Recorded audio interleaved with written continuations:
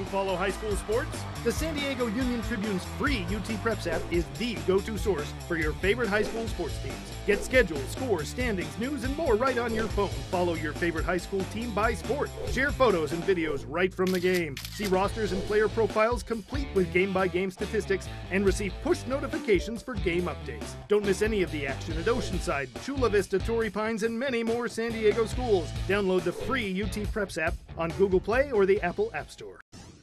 Thank you, Ty and Lisa. Tommy and Abby here at Granite Hills, about to enjoy a good old-fashioned baseball game. Yep, so break out the sunflower seeds because Granite Hills is taking on Madison, and we're going to meet a guy from each team who is taking their career further on into college next year. But before we do that, we're going to talk about another kid who's playing collegiately who right now is on the other side of East County.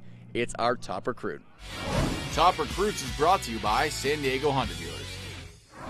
My name's Calvin Farris. I go to Grossmont High School. I'm a senior here. I play outfield and I pitch, and my plans are to go to Brown University next year to play baseball.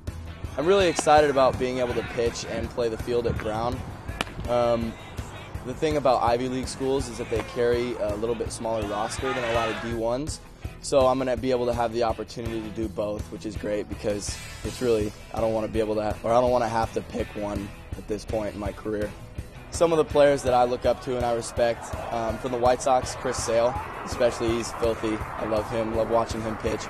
And Chris Bryant, who actually plays for the Cubs now, and he played at USD the last couple of years, and I got to go out and watch him play a couple times, which was really cool. Seeing him in the bigs now is really, really awesome. The biggest thing about Chris Bryant is he's a really, really good professional, and learning from him not only about baseball, but really how to carry yourself on the baseball field and off the baseball field. He's been a really great model, and I've tried to use his example to my advantage.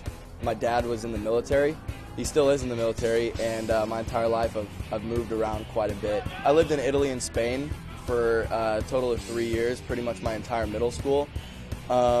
And I actually played on an Italian baseball team in Italy, and we won the national championship when I was 12 years old, which was a really cool experience, being able to not only play overseas, but play at a high level and succeed. I think the biggest goal for the team in particular is to win a CIF championship. I was here as a sophomore, and I played varsity as a sophomore when we won it in 2014. We won the Division I championship. And I think the biggest goal for the year, for the team this year, is to win the Open Division CIF Championship.